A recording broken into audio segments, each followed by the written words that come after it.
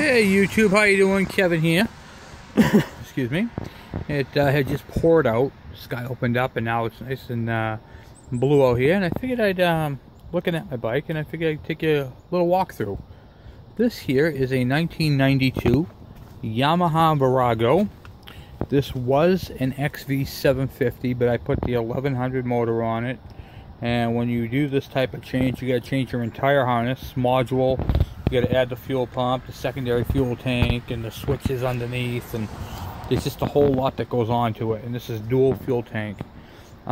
This bike right here was actually gray when I got it, and I actually rescued this from a junkyard down in Plastow, and I put a lot of work into it, and it's made up of parts of different years, makes, and models.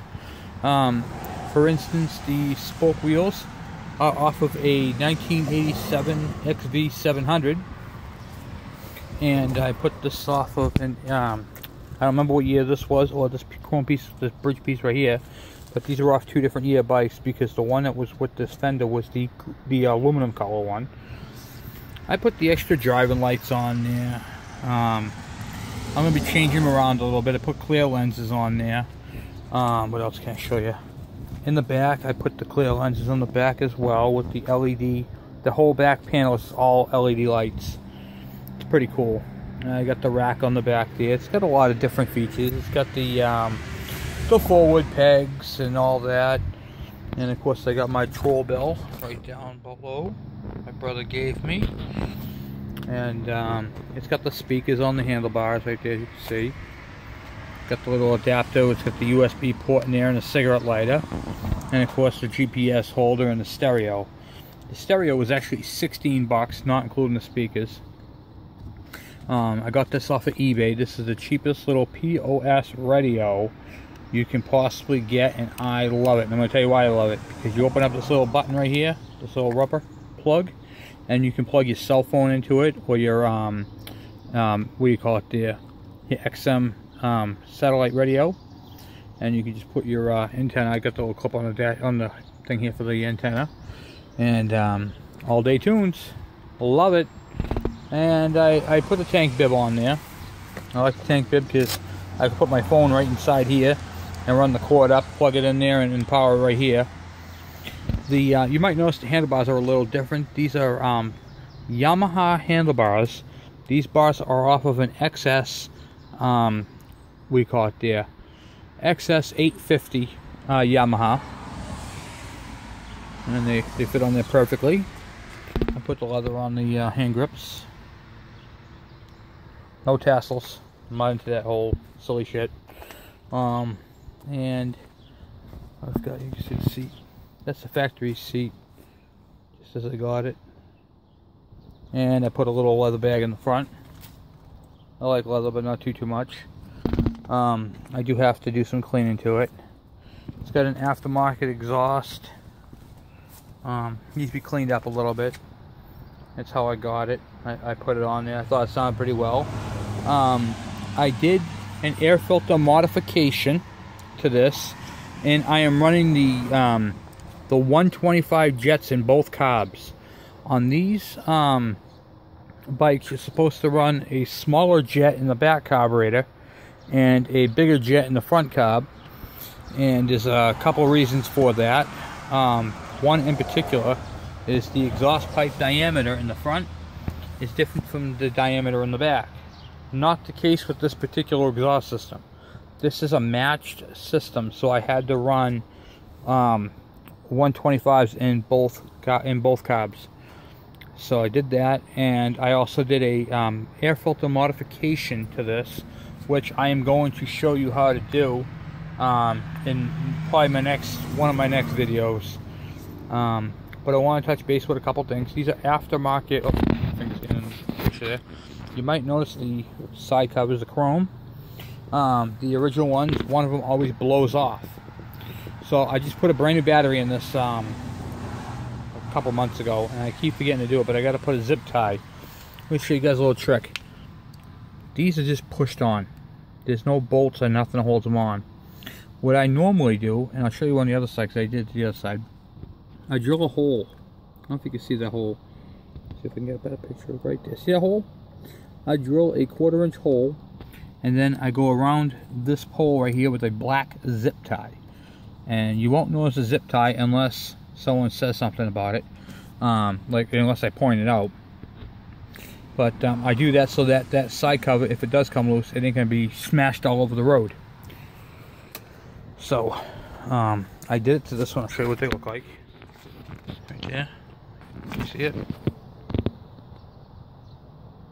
No? Good. That means I did a good job. Okay. See? Just you right there. And the zip tie comes right through. And you don't notice it unless someone says anything about it.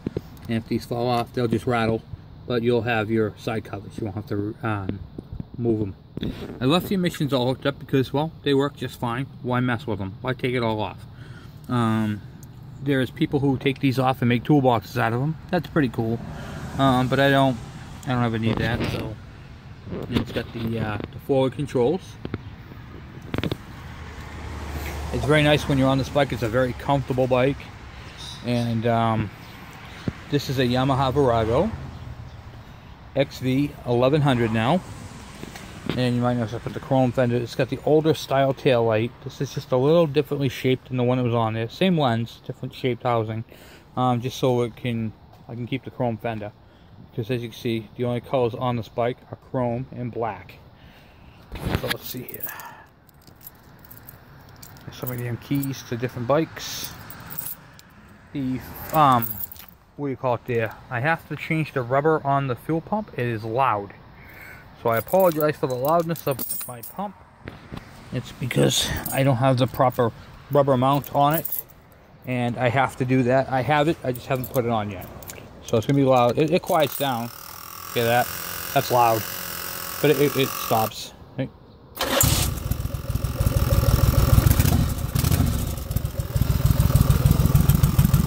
And check it out. All my lights come on.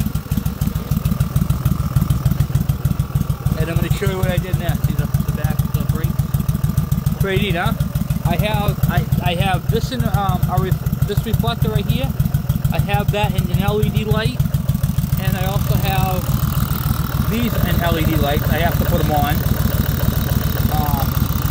So just a couple of things. It's all lit up. All the candles are lit.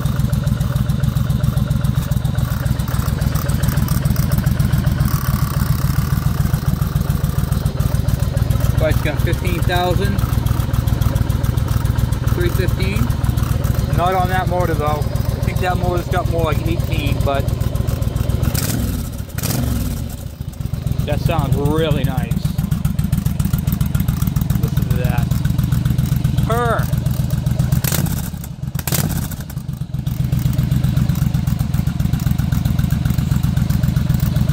My beast. Well, anyway, I want to talk to you guys about these taillights in a second.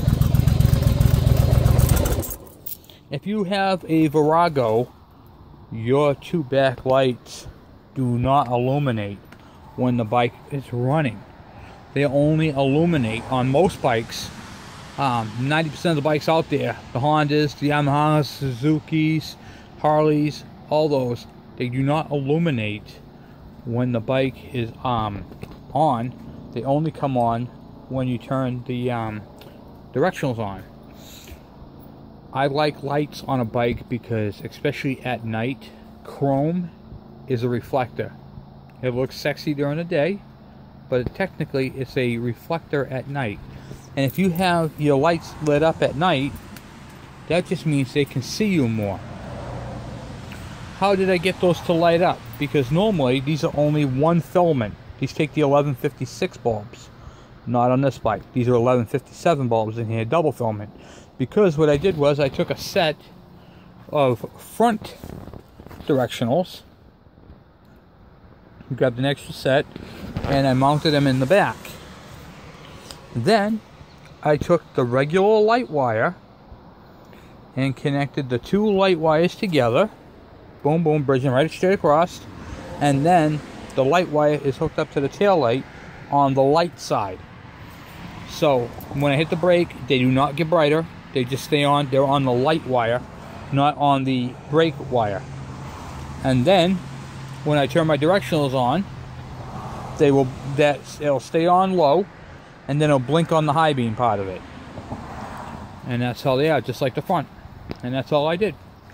So I got that little added safety I thought was pretty cool. I went with the chrome because I didn't want the orange. You know, the orange just looked stupid on here. So I put the orange bulb inside here. I did not go LEDs on my lights. The only thing that has LED is the brake light. And the whole, it's like a big circuit board. That whole piece is a, what do you call it, the LED. And of course it lights up underneath as well. So, with the regular bulbs, there's two plugs. There's one plug for one side and one for your brake light. And then this reflector down bottom's off of a Kawasaki. I just want some reflection back there, and I'm going to put the LED reflectors in the back and in the front. This is a dual tank, holds about 5 gallons.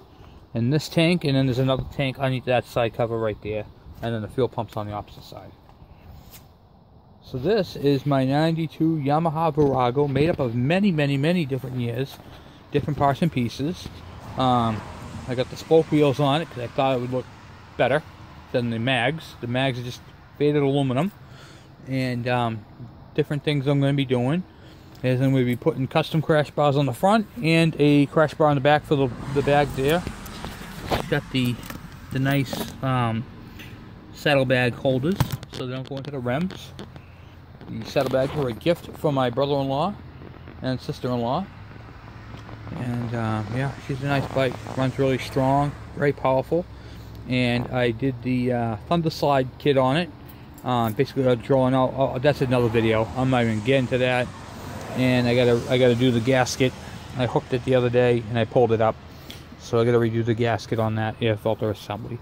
But I am gonna pull that air filter assembly off. I deal with a lot of Viragos. So I'm going to be doing an airbox modification because you can't buy an airbox for this thing. They don't make them. They're kind of stupid because it uses the frame as an air channel. So I'm going to show you how to modify your airbox to get more flow through your airbox on your Yamaha Virago. And you can do this to basically any airbox as long as you're careful. And I'm going to teach you guys how to do that, how I did it. And it's going to be pretty cool. So, as you can see, got my American flag on there, and my cross. God we trust. America. America! And that's pretty much it. That's for my Yamaha Virago. She starts up without the choke. I never need the choke unless it's a cool fall day. It's the only time it really needs the choke. She features dual disc brakes in the front. It has air suspension. And a lot of people don't know about these because they have these caps on here. I don't know if you can see this cap or not, but I probably won't be able to take it off if I put it on it tight. Because sometimes I don't know my own strength. But underneath this cap right here, you unscrew this cap, and there's an air chuck underneath there where you can fill it up from. And let's see, what else can I tell you about it? I put the rocking horses on there to clean up the frame. I thought it would look pretty cool. I'm into chrome, so I like chrome stuff. And here's a modification right here that was done to this box. These right here, these covers are only held on with that one screw. This one was broken. So what they did, and it was not me, I don't know who did it, but it was very clever. They took a piece of aluminum, they bent it into a 90 and came all the way to the length of it. And then they riveted on there with 2 rivets. And now that thing is on there solid. But however, I think that's the reason why it's making that fuel pump noise.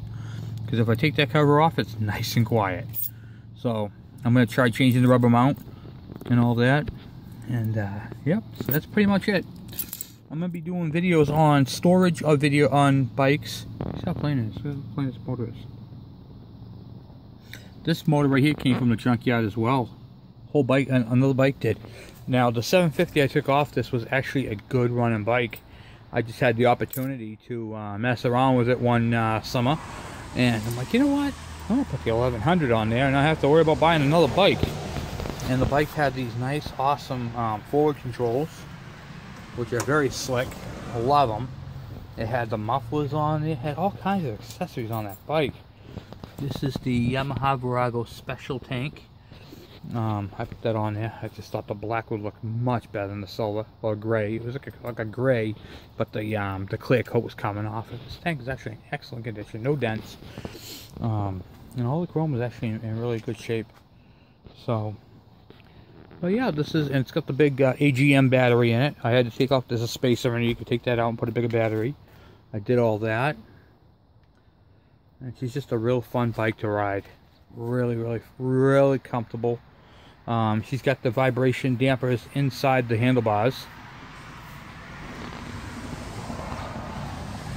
Not a perfect bike, but she sounds good.